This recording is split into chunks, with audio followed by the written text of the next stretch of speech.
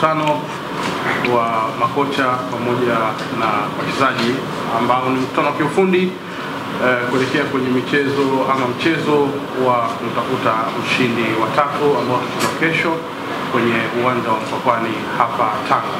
Tunaye kocha wa Singida Big Stars pamoja na mchezaji mwandamizi captain wa timu hiyo ya Singida Big Stars.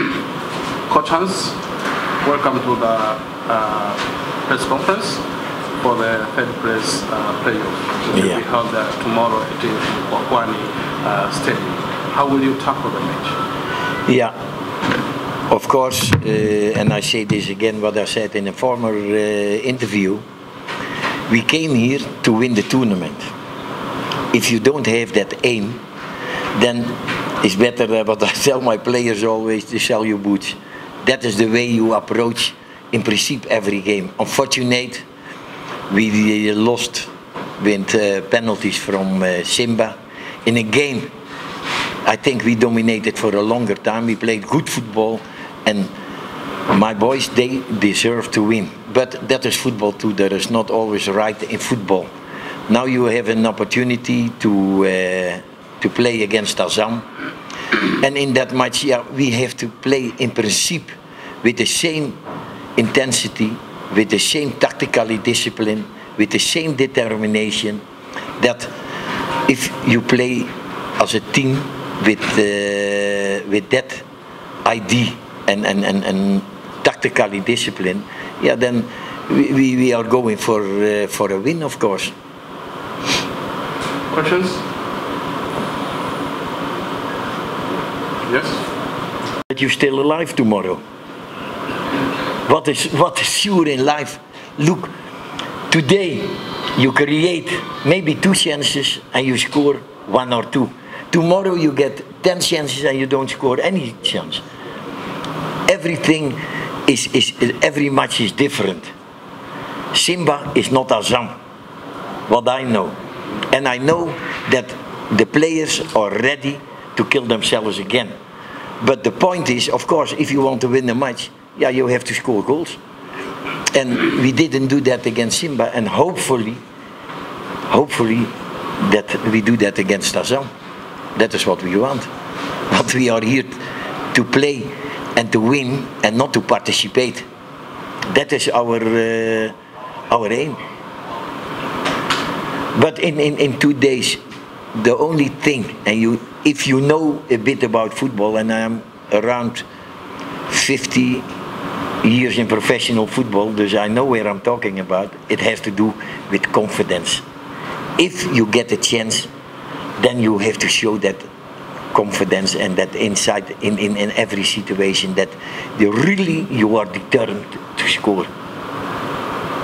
And that's, hopefully we see that tomorrow. Another question? Bruno has just trained once with the team. And I am not here to announce the team, I'm not here to talk about individual players, but he has come very late. And it is very difficult for a coach to put a player there who has not prepared, who is not 100% match fit. That is what I can say about it. Another question? Sisi kama wachezaji tumejiandaa vizuri katika mchezo wetu wa kesho. Mchezo ambao tayari tumeshacheza, tayari umeshapita, kwa hiyo focus yetu na malengo yetu ni mchezo wetu wa kesho. Tayari walimu wameshamaliza majukumu yao, kwa hiyo kilichobaki ni sisi kama wachezaji kutimiza majukumu yetu katika mchezo wetu wa kesho, kuhakikisha tunapata ushindi. Jukumu lao ni kuhakikisha mchezo wa kesho unapata ushindi. Pascal?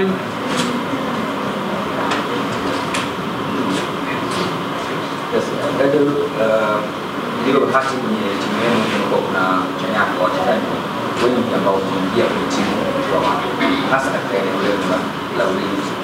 Kwa kiasi gani ilikuwa ni rahisi mpaka muunganiko wa wachezaji ambao walikuwa chini kwa mzao wa Chakano katika eneo la ulinzi na ni wapi ambao mmekuja kuweza naweza kusema kwamba wachezaji ambao wote tumesajiliwa msimu huu sio wageni kwenye ligi na sio wachezaji wadogo. Kwa hiyo imekuwa rahisi sana kuunganika mapema kwa sababu wote tuliosajiliwa ni wachezaji ambao tupo kwenye ligi muda mrefu na tunajua ligi inataka kitu gani na tunajua ni vitu gani ambavyo vinahitajika katika ligi wakati gani na wakati sahihi. Kwa hiyo imekuwa rahisi sana kupata muunganiko kwa sababu hiyo. Kila kitu kinakuja kwa wakati uliopo. Kwa hiyo nyakati zote zilizopita tayari zimeshapita. Kwa mimi naingia kwa nyakati ile iliyokuwa sasa hivi. Ni jinsi gani nitaweza kuisaidia timu yangu mpya kwa nyakati ile iliyokuwa sasa hivi. Kwa wengine kama lipo kwa Gadio